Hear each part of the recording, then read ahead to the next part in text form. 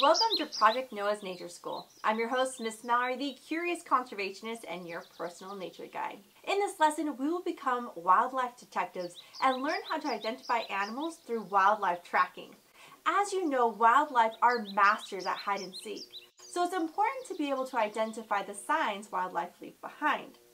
Some signs include scat or wild animal droppings, trails, bird nests, dens, tunnels, burrows, broken branches or twigs, sharp cuts on leaves, and even claw marks on trees.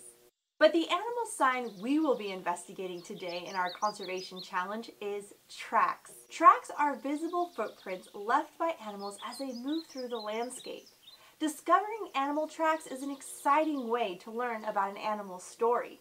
Tracking opens our eyes and imagination to the activity and movement patterns of wildlife.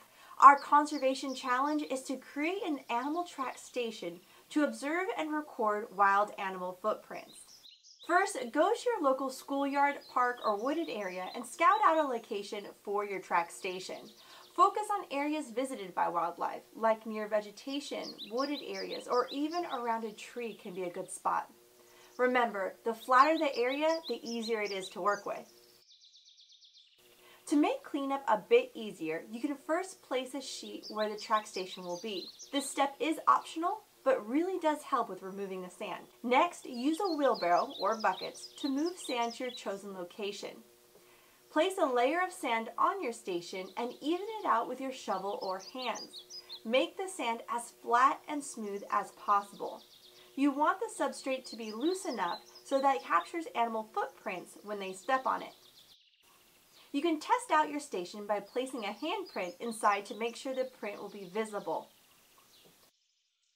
Return the next day and search for animal tracks. Search for tracks of birds, squirrels, raccoons, opossums, and other small mammals. We recommend returning in the early morning so that you can discover any nocturnal animals that may have walked through your station the night before. After everyone has recorded the tracks, smooth out the sand and have it ready to collect more that evening. And just some friendly reminders, never approach or attempt to handle wildlife. Also, please do not go tracking in the wild without a responsible adult. And lastly, never follow a large reptile like an alligator on foot as their habitat can be very dangerous. When finished with this activity, be sure to clean up your track station. Remember, leave no trace. Don't let the end of this activity be the end of your tracking adventure. With your new knowledge, you can now look for tracks in the wild.